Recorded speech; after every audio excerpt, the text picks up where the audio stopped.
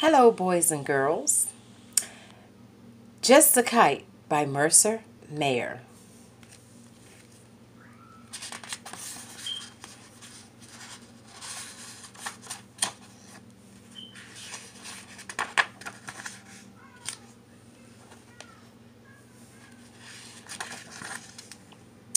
I see a kite at the hobby store.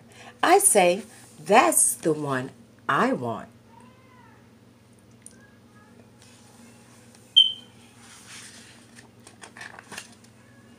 We take my new kite home. I put it together. Dad helps.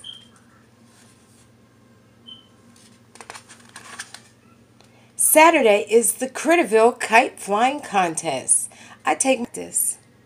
My dad and I go to the park. It is a very windy day.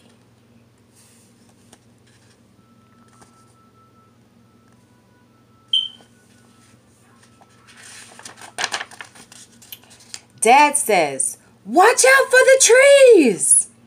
Oops, too late. My kite gets caught.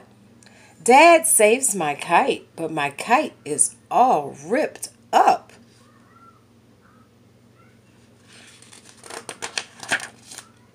I cry. Dad says, "Don't worry, we can get another one." But the store is sold out. I say I will miss the contest. I am brave and only cry a little.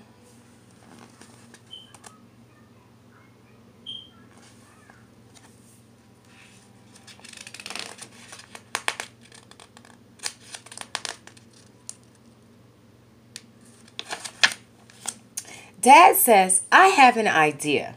He calls Grandpa. Grandpa will build a new kite. Grandpa goes to his workshop. He builds a special kite just for me.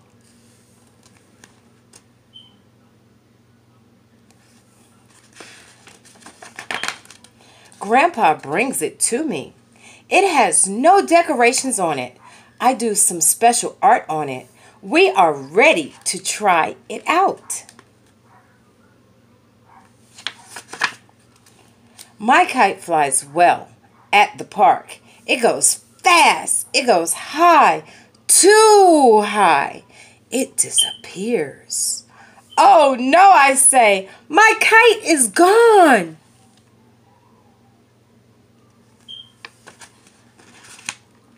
Yep, it's gone, says Grandpa.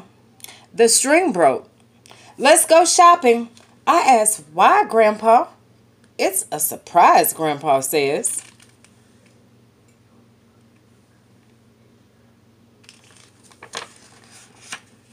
We go to the hardware store. We go to the lumber yard.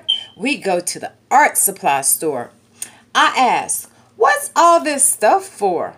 You'll see, Grandpa says. Grandpa goes to Dad's shop.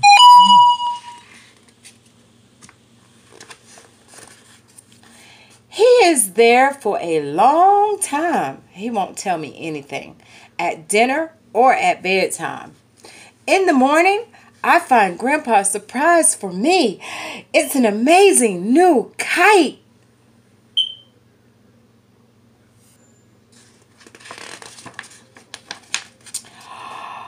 We all go to the kite flying contest. My kite flies great.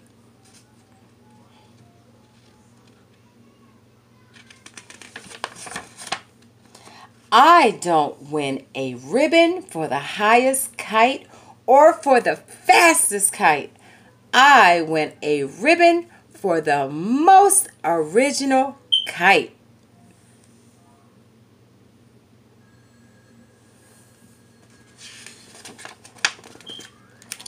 I say, it's just a kite my grandpa made for me. Thank you, boys and girls, for joining me for the story Just a Kite by Mercer, Mayer. Always remember, wash your hands for me.